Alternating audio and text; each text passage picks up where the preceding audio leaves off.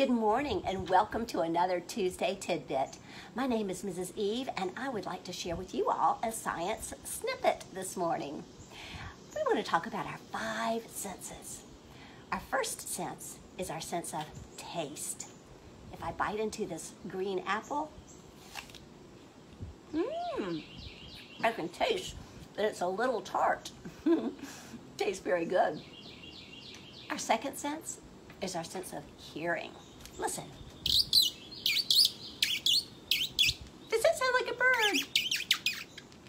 So we heard that. Our third sense is our sense of smell with our nose. I am sniffing this cinnamon. Maybe your grown-up can show you a spice to smell. That smells very good.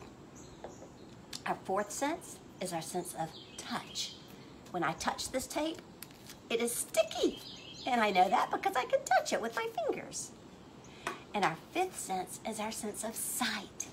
With our eyes, we can see, and I see you. Hello, everybody.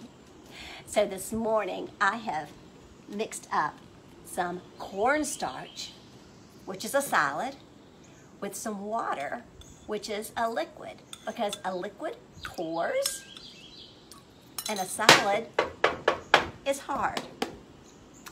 And I have come up with this mixture. Now, there was a scientist named Sir Isaac Newton, and he said that there are 3 states of matter, and matter is just everything around us. So he said that matter has to be either a solid, or a liquid that pours, or gas, which is like the air around us. So what do you think this mixture is? Do you think it's a solid, or a liquid, or a gas? Well, let's use our sense of touch and sight to see. I'm going to push into it and, oh my goodness, it's hard, like a solid. It feels hard, but if I pick it up, it pours like a liquid. It's not observing Sir Isaac Newton's laws. It's behaving like both a solid and a liquid. This is one of my favorite mixtures to play with. And if you make it at your house, be sure when you're finished with it to not pour it down the sink. Do not pour it down the drain because it will clog your pipes.